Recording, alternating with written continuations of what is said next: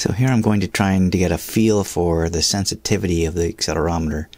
It's here, and I'm just going to drop it on the foam here and to see what the output looks like.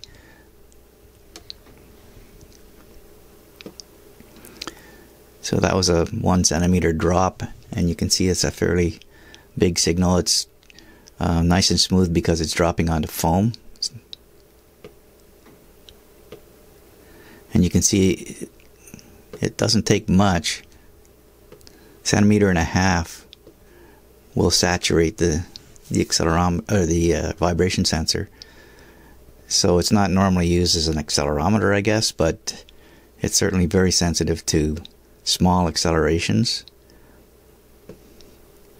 So that gives me an idea that I don't really need a huge signal to drive this thing. Now I'm going to just try dropping it directly onto the plastic, and we get a lot of bouncing around and huge signals. And I'm just dropping it here about 3 millimeters, and it's going crazy. Both plus and minus. You can see that it's saturating both positive and negative here with just a 1 centimeter drop onto plastic. So it's nice and sensitive, and I'm going to use that property to try and measure some small signals. Another little interesting experiment I'm going to try is just take some wine glasses and clink them together. So let's try that.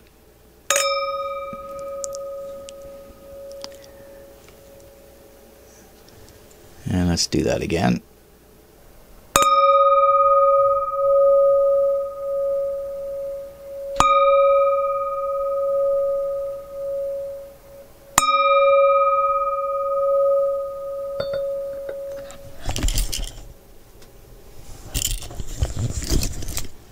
Okay, so there's a major oscillation here, ringing as it decays.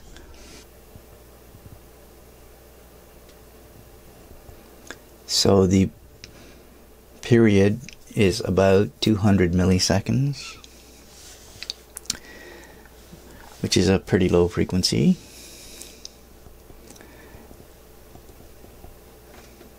But if we look at the actual tone coming out of the glass that we hear as a nice sine wave,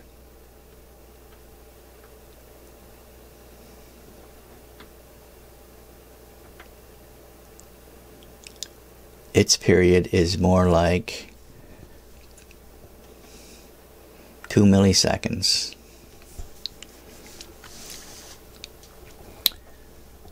Which is 500 hertz, which is a nice tone. So I don't know what the practical use of this would be in terms of measuring glasses ringing, but perhaps some kind of quality control. You can just give your little glasses a tinkle and see if they've got the right pitch.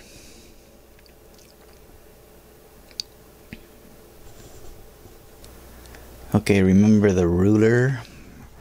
Well, here I've mounted the vibration sensor right on the end of the ruler, and I'm just going to clamp it to the table and hopefully get a little vibration going.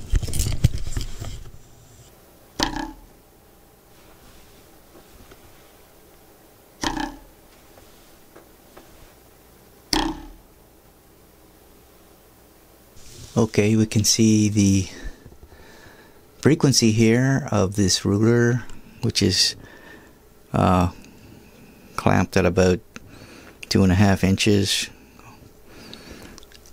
and it is vibrating at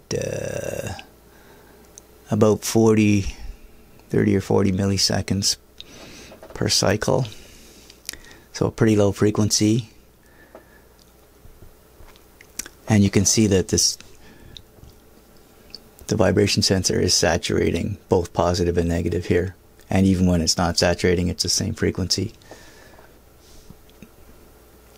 So, as I feared, this ruler is vibrating too violently to keep it in bounds, but it's still telling us the frequency of vibration. So this is a sweep of a real speaker with Bode plot from 100 Hertz up to 20 kilohertz with the vibration sensor mounted on the side. So this is what it looks like. Here the vibration sensor is just glued on the side here with this amazing wax glue. It's a 3-inch speaker, and I'm not really liking that plot. It's pretty crazy. Of course, it's not a hi-fi speaker either, but this vibration sensor is telling me a lot about speakers which I had not realized. This is the same Bode plot, but using the microphone instead of the vibration sensor. And you can see the response is different with the microphone than the vibration sensor. And a lot of that has to do with the fact that the vibration sensor is mounted on the case of the speaker, and it's really not measuring the same thing as the microphone. But this is a lot more like what I think I'm hearing from the actual speaker. I wanted to try a stringed instrument, but since I don't have one, I rigged up a string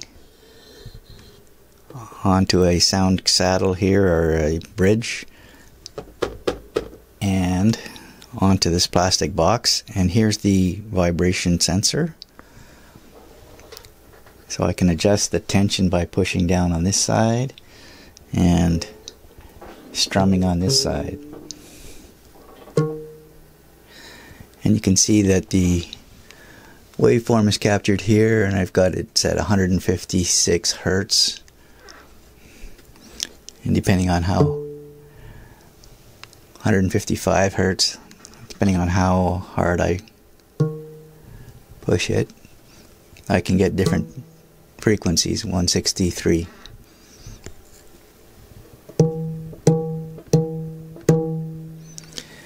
And just that little strumming, of course, is saturating the vibration sensor, but it's still picking up the vibration when it gets to be a lower amplitude.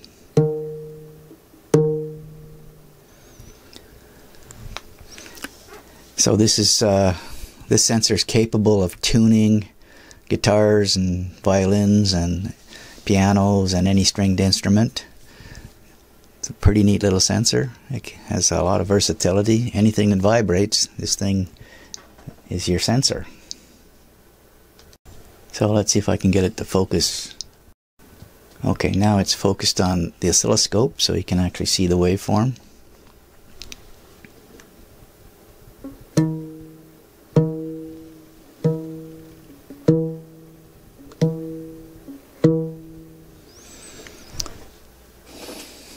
Pretty nice. For those that saw my intro with my little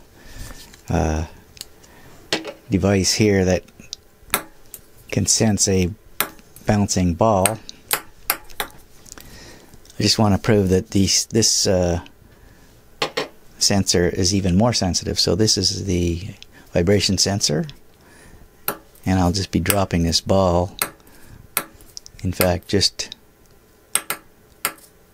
about 1 inch, and we can look at it up on the scope.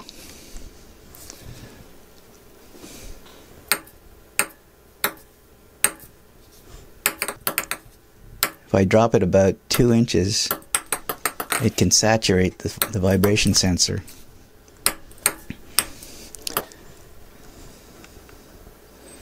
So another quick test of how sensitive it is. I just want to get a feel for the kinds of things that it can do and how big the signal is.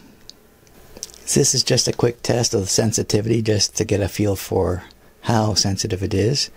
And what I want to do is test the proverbial pin drop to see if it can detect a pin drop. So this is a little pin, and it definitely detects that.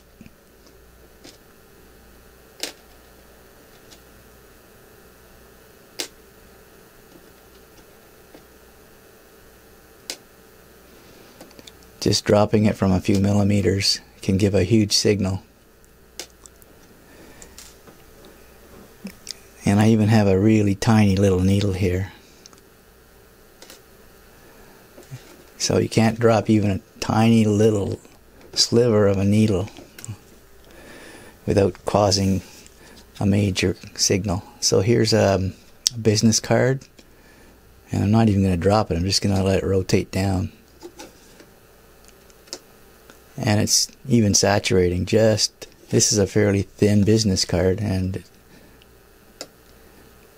it's whacking this sensor. So this sensor is very sensitive. And that's good because we can now detect some very small vibrations. This is one more vibration test because I've used this bottle before. So here we have the vibration sensor mounted on the bottle. I actually have a piezoelectric disc on the other side, which is connected to this orange channel. So the yellow channel is still the microphone, and the blue channel, of course, is the vibration sensor.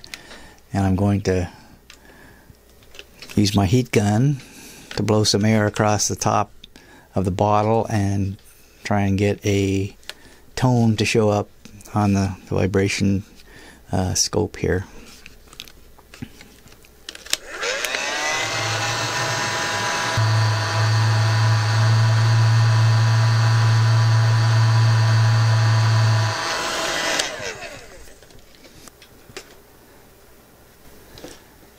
Just so we can focus on the scope trace there. Frequency looks like 111 Hertz. And it definitely is vibrating. All three traces are showing the same frequency with a bunch of noise. You can see that the microphone is picking up the fan noise as well, and some of that fan noise is even coupling into this thing. So pretty interesting.